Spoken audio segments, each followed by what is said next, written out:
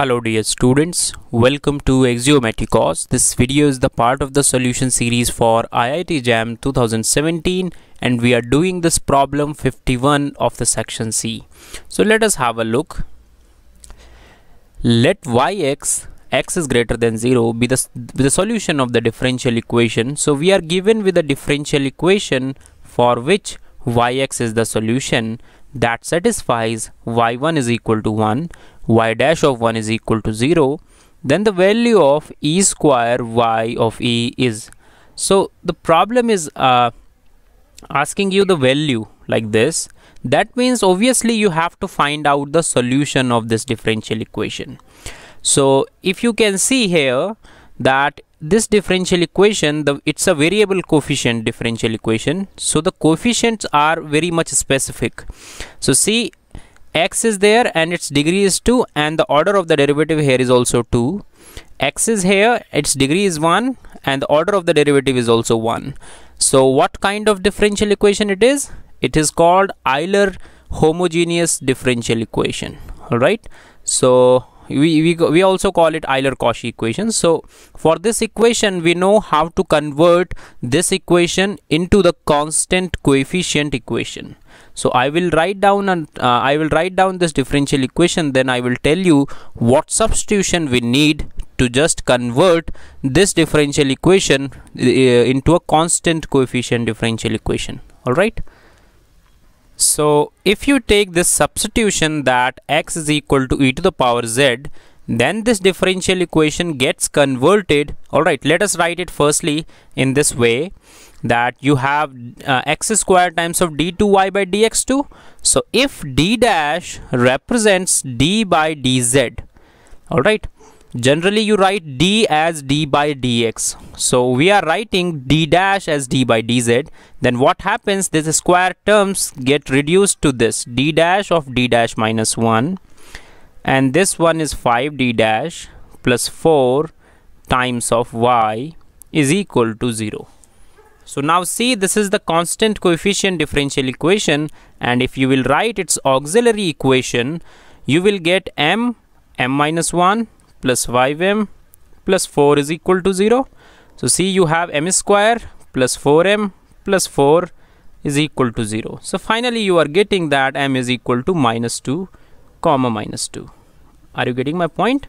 So according to this, see, we are getting roots of auxiliary equation which are identical and they are real. So what will be the solution? Solution will be y is equal to c1 plus c2. So see, generally you write x over here, but in this case because we are using the substitution we have to write z. So c1 plus c2 e to the power mx. So m is minus 2. Instead of writing x we will write z. So we are getting this information. Now see, what is your z? Z is log x. So if you want to convert it into original form, so put back the substitution, you will get c2 log x. Then you have e to the power minus 2 times of z. So what is z? It is log x. So see what I will be getting now, c1 plus c2 log x, and then we have, see, take this power on the numerator, on the power of x, and you know that e to the power log of something is that thing. So you will get x to the power minus 2. All right. Now use these two things, y1 of 1 is equal to 1 and y dash of 1 is equal to 0. Use these two things to find out these coefficients c1 and c2. So what you have to do, you have to just differentiate it.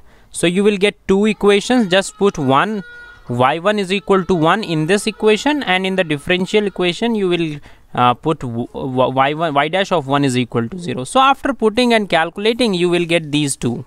So take this as an exercise to find c1 and c2. It is very easy. All right, just use these 2 points, you will get c1 and c2.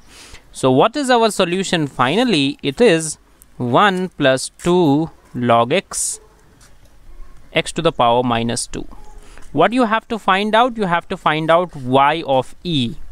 What do you know? That log of e is 1. All right, this is the basic thing that you know.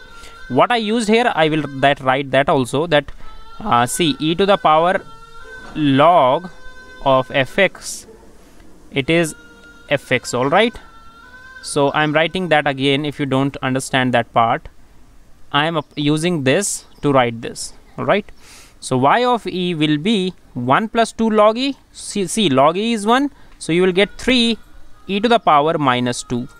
Now multiplying e square, so what you will get? You will get 3.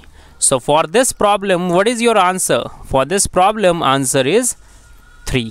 All right, so if you have any doubt, you can always ask in the comment section. If you have any other doubt, you can join our WhatsApp and Telegram groups. Links are given in the description part of the video. Right, so thank you.